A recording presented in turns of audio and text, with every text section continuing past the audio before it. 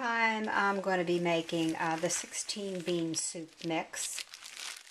And usually when I make bean soup, I'll make like 5 pounds at a time if I have 5 pounds on hand. Sometimes I'll maybe just make 4 pounds, but I freeze a lot of bean soup in quart-size freezer bags for a later point in time. And it is just a way of just stretching your budget, and it's a healthy choice to have bean soup on hand in the freezer, that you can just take it out and put it in the refrigerator and thaw it for a day or so in the refrigerator, and then you've got yourself a handy meal.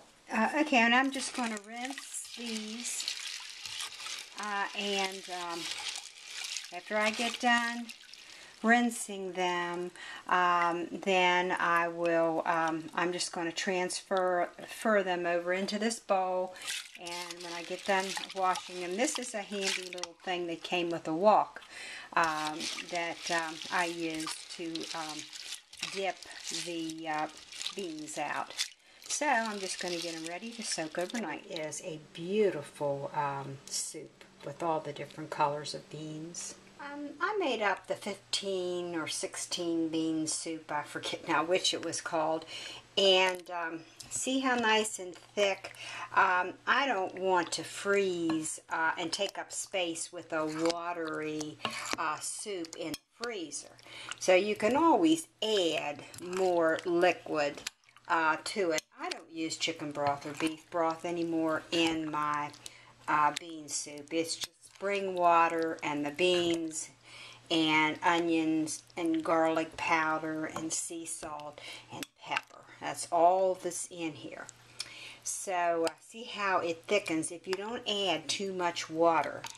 The rule of thumb, I think, is like 2 inches above the beans. I don't know, I've heard that, so I don't know how true it is. So anyhow, I have this little doohickey that I'm putting the bean soup. I've labeled it and put the date on it, and I got this off the internet, and basically you're really at your own risk using it because it's just the plastic clippy things at the top, and it doesn't hold it very secure, but it does hold it open.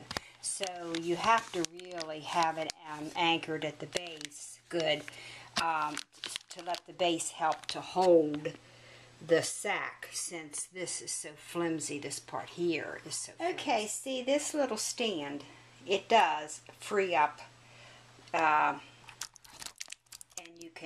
it holds it open and you can dump it in. You just have to clean around the edges at the top. Oh, I just remember some. Okay, I forgot to put this that I use when I can tomato juice to keep the rim of the quart jars clean. So I didn't do that right off the bat, but then I remembered to do it. So basically, this setup, you can fill these sacks up easier with whatever you're freezing. You just want to make sure not to have the sack too full. And I probably have it too full. Okay, you want to leave enough space, an inch or so from the top of the zip part, so that it has room for expansion. So there, I've got 1 quart ready to roll.